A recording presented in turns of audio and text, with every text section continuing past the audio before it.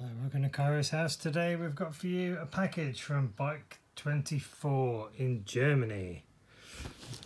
This should be my Aerofly II bar. Massive box for this. And that's it.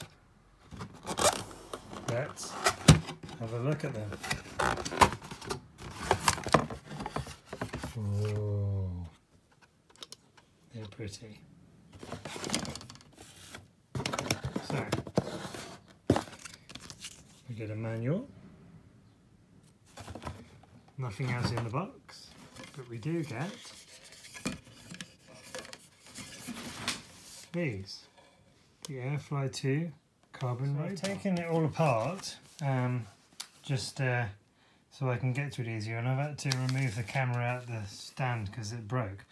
So, okay, Aerofly II carbon road bar, S-Works, as you can see. It's got some bump here. Lightweight, saves you 17 seconds apparently. Compatible electronic shifter, and it's designed for internal cables. Cool. Also, we've got the user manual. Now, there is an interesting bit here. If they're Aerobar clip-on compatible, it will have a little section to say that it is. But I've looked round these bars, and wherever there's writing, like there is there, and there's some writing there, and there's some writing underneath here. But there's nothing to say that they're clip-on compatible. Probably because there's no space to clip any Aerobars on. It's a good tip. Okay, it just tells you don't slide the shifters up the bar, you'll damage it, and it tells you how to tighten up the stem faceplate. Moving on to the bar itself, I've noticed some things straight away. There's this dimply pattern on the top of the flats. That will add some grip for sure. Then you've got the little S-Works logo. I'm not sure if that's okay. Well, and then you've got the dip where you're going to do your bar tape up to, so it sits flat. So when you've got your bar tape there, it'll sit nice and flat around the corner. You've got a nice hole coming out there to the shifter. There's a little 3D barcode there. There's a label inside, SO3. Nothing else in that one. There's a little hole underneath here to bring or what I'm going to use, the bar end Di2 charger. The cable will come out there and comes around up to the shifter. Or it can, it doesn't have to. I think it can go internally. I'm not sure what it is on my other ones. I didn't set it up. Okay, look through the front. It's a nice flat bar. Now there is something weird on the back that I've never seen on a bar before. These two metal bits. Now if I try and get the light, I'm not sure if I can get that. But having a look in there, they're only about 10mm long, but they are threaded. If I look at this one and tilt it slightly, it's threaded, and I'm not sure what it's for. I can't find it from my brief look in the instructions. I'm stumped what that could be for, what you would screw in there. But I don't know, leave a comment for me. I mean, I haven't researched what it's for, I'm just being honest. I don't know what that could be for. There's enough space there for my hydraulic cable and Di2. The way I'm going to route it, the same as my other Aerofly bars, is I'm going to come up. Okay, so I'm going to come, they don't want to sit properly.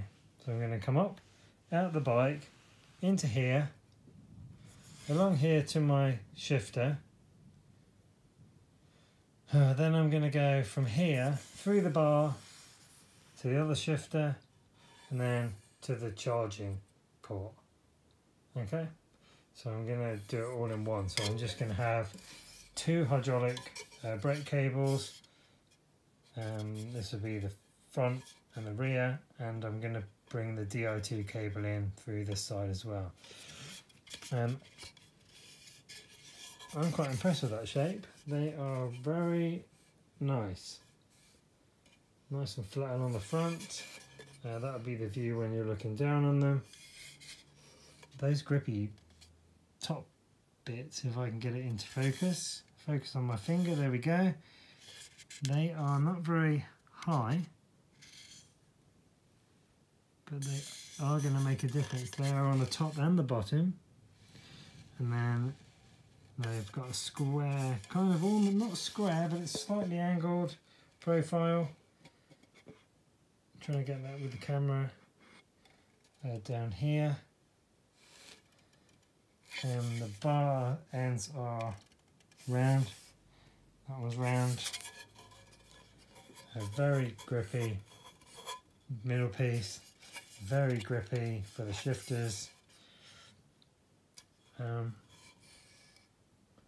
Let's see how much they weigh. So we'll bring in the scales as my bars roll all over the place. Bring in the scales. Now, I'm not sure I can weigh that properly. How can I do this? Because they're going to keep falling over. So I found this box. I'm just resting these on the middle. 223 grams. That's about what I was getting when I was trying to stand them up by themselves.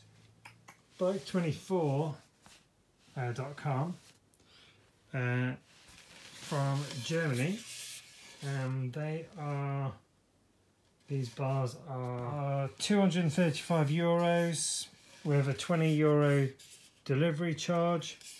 They were shipped on Tuesday. Today it's Saturday and they've arrived. So less than a week.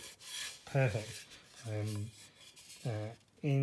I do the conversion rate, that's still cheaper than I could get them in the UK. They were £250 in the UK plus delivery. I couldn't get the VAT off on the websites that had them in stock, so I went to Germany.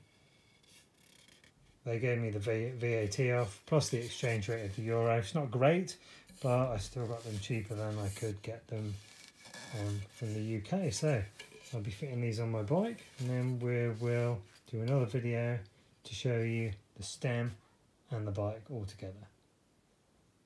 Someone at the door, always annoying me. Thanks for watching. We'll get these fitted. Launch that out of the way. We'll get these fitted, and we will see you soon on Cairo's house. Thanks for watching. Take care. Bye.